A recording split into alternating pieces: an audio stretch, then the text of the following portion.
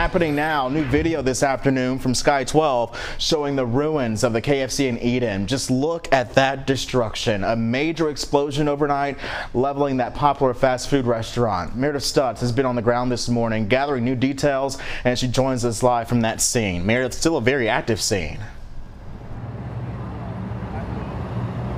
Yes, it is, Devontae, and so far no cause of the explosion just yet, but this is what remains behind me of that Kentucky Fried Chicken here on South Van Buren Road, just past Highway 14. And I'm actually behind me seeing an excavator starting to take down even more of that restaurant. Now above me you do see that giant bucket of chicken that's still standing, but below a pile of rubble, now filled with questions as investigators try to nail down what caused this explosion.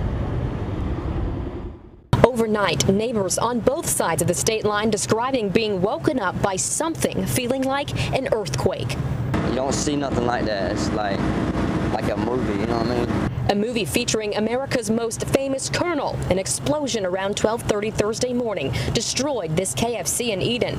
Thankfully, no one was hurt, including KFC employee Christian Jarrett. Knowing that this could have happened while I was here, or any of my co-workers or anything like that, is just terrifying.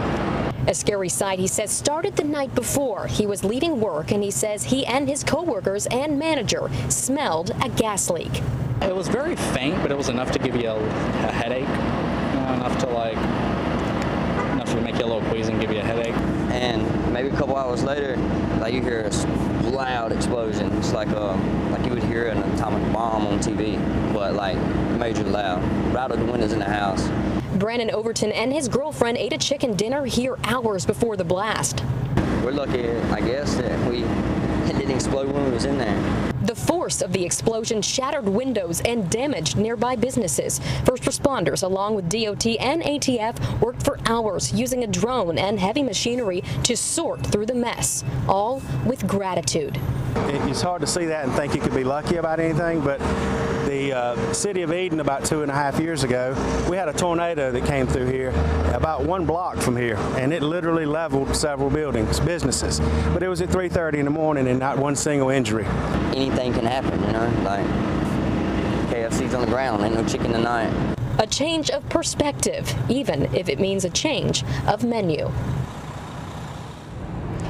Now behind me, again, we are hearing an excavator trying to take down part of one of the back walls. We were told that walls would be taken down if they are deemed unsafe. That is because members of the ATF and local first responders are trying to sift through the debris to try to find an origin of that explosion, including checking any pipelines. But again, as of our noon broadcast, the origin of that explosion has yet to be confirmed. Now, I have been told by the chief of police here in Eden that they do hope that South Van Buren Road can be reopened to the public in a few hours.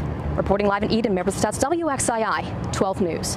Incredible damage and still a lot to sort through this afternoon, Meredith. Thank you. And KFC actually just released this statement about the explosion in Eden.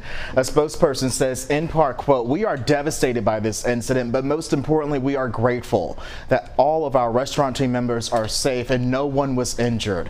We would like to thank the Eden police and fire crews for their response and continued support." And there have been 2 similar explosions in North Carolina. Last week in Charlotte, a gas leak at a home ignited, reducing the structure to rubble. A woman died and her husband was badly injured. Neighbors say debris flew everywhere and say it felt like an earthquake. 2 people nearby were hurt as well. And 3 months ago, a gas explosion rocked downtown Durham. 2 people died and dozens of others were hurt. The damage is still being cleaned up today. A cause of that blast has not been released, but the fire marshal's report is due out sometime next week. And those explosions has utility companies this afternoon reminding people about the power of natural gas. It's a colorless and odorless gas, but gas companies add a substance to it to make it smell like rotten eggs. Utility crews say if you smell that scent, leave the area right away without touching anything. That includes light switches and even your cell phone. Get out, get away, and then call 911.